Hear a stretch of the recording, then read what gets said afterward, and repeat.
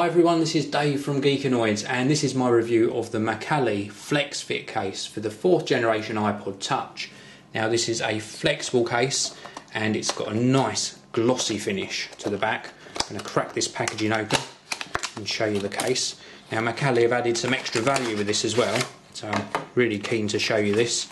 Let's pop the case out like so, pop the packaging to one side, get rid of the dummy iPod in here.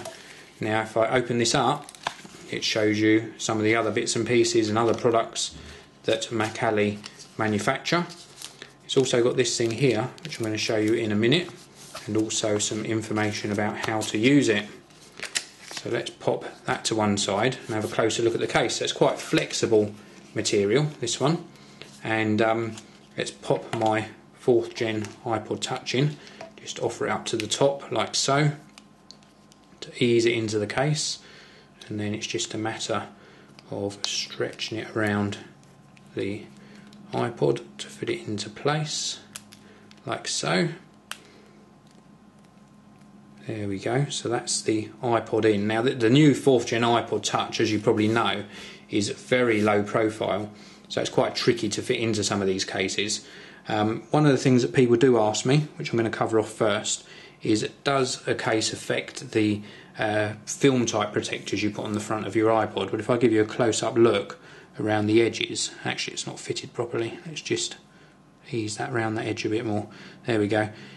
Does it actually lift up the screen protector? Well, as you can see on this one, if you look around all the edges, no problem with the screen protector at all, so nice fit to the iPod.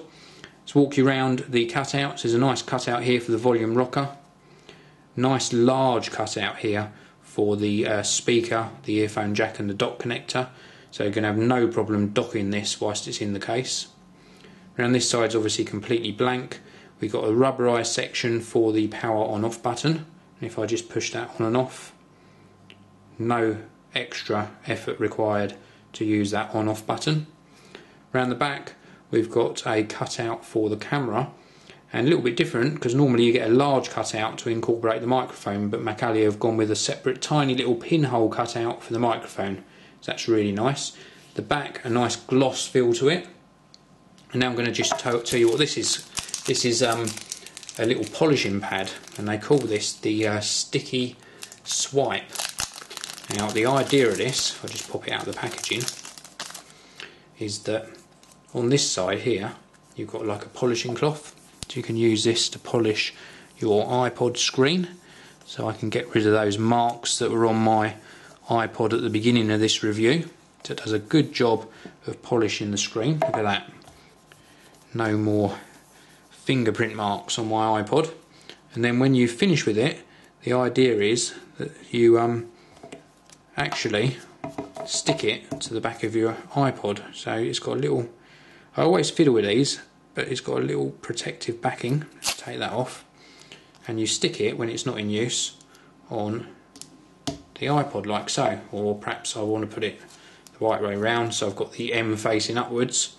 So you stick it nicely on the back of your iPod, carry your iPod around like so, and when you want to give the screen a quick polish, you just peel this off and polish away like so, and then stick it back on the back of your iPod out of the way.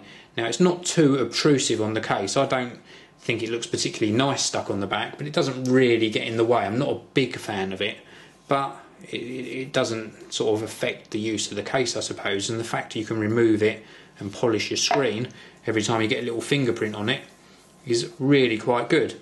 It's not too tacky, it's just got a little bit of tack to it, and it doesn't leave any stickiness on the back of the case when it's removed, so there's no sticky there at all, and it just clings to it. Not sure how long this stickiness is going to last because I haven't been using it that long, but it certainly feels alright, and I think that the sticky swipe, as they've called it, is quite a nice addition to the case. Offers a decent amount of protection. It's got a little tiny bit of a raised lip on there, so you can place it on the table and your screen won't physically touch the surface you're putting it on. Just a little sort of raised profile, probably only just about 1 millimetre, so not a great deal sort of sticking out the front of the screen. Nice low profile, lightweight case, and as I say, offers up a decent amount of protection. You've only got a bit of exposure here at the bottom. If it landed on this area here, you'd probably get a bit of damage, but other than that, very nice case. This is the Macally FlexFit Case for the 4th Gen iPod Touch. There's no UK pricing at the moment, but I would expect it to cost around about £19. If you're in the US, it's going to cost you $29. Well, thanks very much for listening. This has been my review of the Macally FlexFit Case for the 4th Gen iPod Touch. Until next time, please do keep watching the Geekanoids channel, and of course, have a great day. This video review is sponsored by Crucial, the memory experts. They provide reliable PC, notebook and Mac memory to boost your system performance and improve your general workflow.